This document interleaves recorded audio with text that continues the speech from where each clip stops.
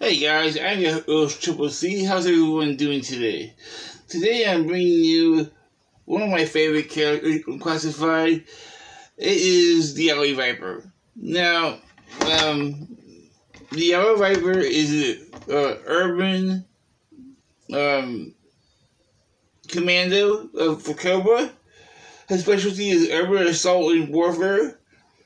He's a member of Cobra and sub-team Battle Corps. His first comic appearance was Thunderclap. Now, there's in the animated cartoon, he first appeared in Operation Dragonfly Part 2. This was in the Dick series. This was the only one of two storylines that I actually enjoyed in the Dick series. Alley Viper first appeared and spoke in the Operation Dragonfly Part 2. They also spoke in Part 3 and 4 and 5, and this not counting it being a parter episode. It is only episode that they speak in. Alley Viper were introduced in the 1989 series The Real American Hero toyline. 1989.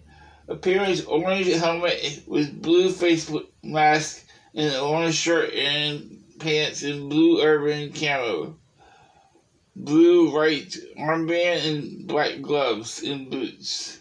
That is really accessories. Orange and blue face shield with Cobra emblem in front. Backpack with engraved grappling hook. Grappling hook can come out of this version because it's classified. Rifle and removable grappling hook. Complex black machine gun with scope. T-shaped stock and rear mounted magazine. Orange and blue shield with Cobra emblem in handle. That's really all they say about him. Now, everything I know about him is from the cartoon series, the Dick series. He was a friend of Scoop at the beginning, and Scoop was a traitor to G.I. Joe at the very beginning because he thought G.I. Joe killed his parents, but it was Cobra that did that. So, Scoop lines up with Cobra to get G.I. Joe, but when he found out that Cobra was the one behind it, Scoop went back, became a G.I. Joe member, and Alley Viper and him were no longer friends, because Alley Viper was loyal to Cobra. Not Cobra Commander, he was loyal to Suspector. And he has a lot of weapons. He has this machine gun, and like all of them, the magazine can come out. Now, correct me if I'm wrong, is it also known as a clip? Please let me know in the comments below.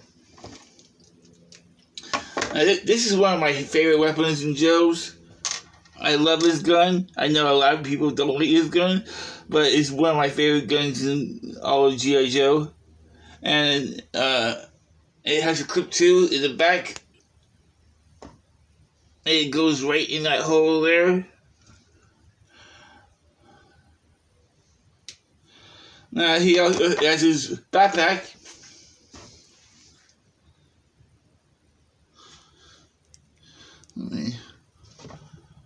And this has a grappling gun on it. And you can put a string on it so that, you can use his grappling gun. He has this handgun, which is like a gun with a light on the bottom of it. And he has two knives. One on his wrist.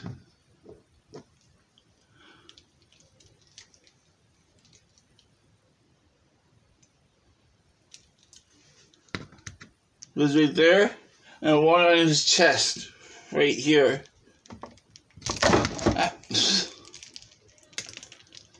I'm sorry, I was going to take that off here with. Okay, and then he has this orange faceplate, which, like the original one, is held on by these two tiny little pegs on the side of his head. Sorry about my dog. We just got a brand new big dog. It's a Shiba Doodle. I'll show him to you sometime. And then we got this awesome shield with him that has a Cobra logo on it. And I like this shield because it has these two straps on it, but they actually are able to rotate the shield so you can use it as a weapon. This alley viper is really cool. I really like the deco of him, orange and blue. When I was a kid, he was one of my main Cobra agents, and I used to love this guy. It was always him versus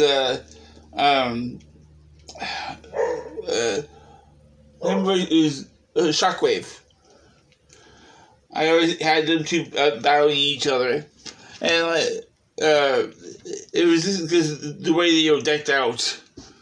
And then the mask, like I said, is clipped onto those little tabs there.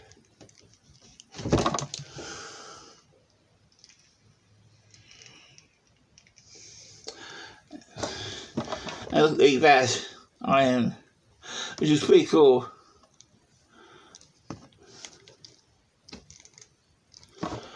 And on the inside of the shield, you got a radar or a sensor so you can see enemies behind walls or something. That's what I'm assuming that is. Some sort of HUD display.